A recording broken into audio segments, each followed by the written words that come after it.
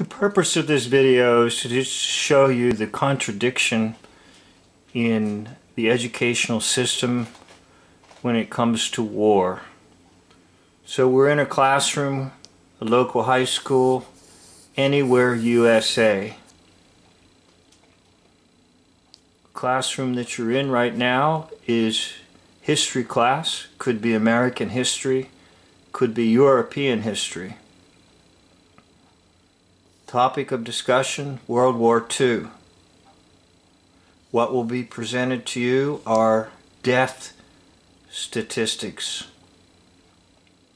As this class is being conducted in room 101, right next to it in room 103 is an English class or a literature drama class.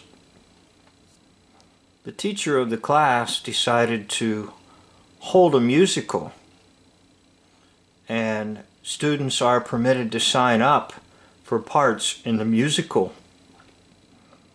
It is called Springtime for Hitler. It's based on the movie The Producers by Mel Brooks. Now, originally they wanted to call the movie Springtime for Hitler, but that title was dropped because they thought it would be offensive. So they settled for the title The Producers. But ultimately it's about a play called Springtime for Hitler, and it was a play that was written and meant to flop. In other words, it was written to be a failure, but the play turned out to be a success in the movie The Producers. Now, many English teachers in high schools liked the music and liked the comedy of the play, and so they adopted it. And indeed, many high schools across America chose to put on for the public the drama musical called Springtime for Hitler. Now that mocks World War II and mocks the whole idea of the death and destruction that was brought by the war.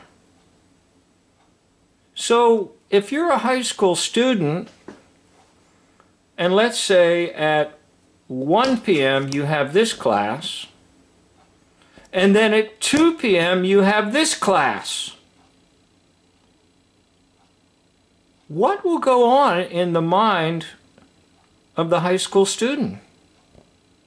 Which one is true? Springtime for Hitler or the death statistics in the history class? So what I did, I took a typical high school drama play called Springtime for Hitler, and I showed portions of it. And then as I showed portions of that, I cut back to artillery shells blasting away in the Second World War.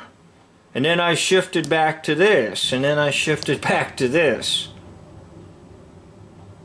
Of course, that merited a strike for me on my channel, War Backwards is Raw.